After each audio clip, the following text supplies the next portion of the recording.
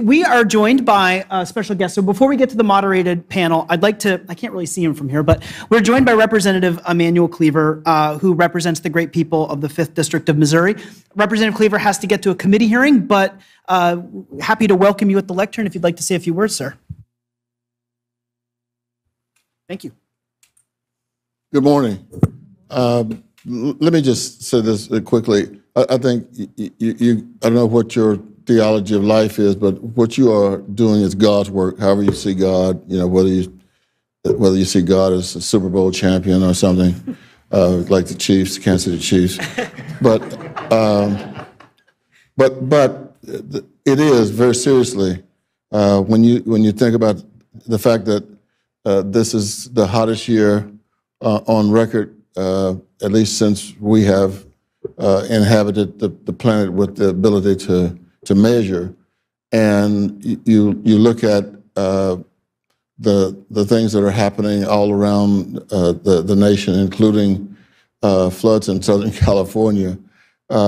It would tell just about anyone with an IQ at room temperature that something has gone awry, that something has happened to this planet. I happen to believe that it is still reversible, and obviously you do too, or you wouldn't be here.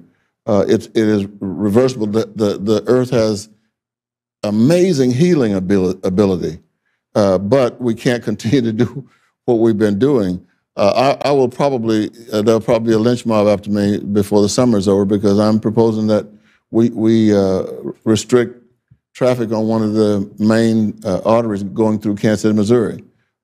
In 10 years, we'll start now. The average car is kept by Americans for 8 years, and so it gives people an opportunity to make decisions on what they want in the community.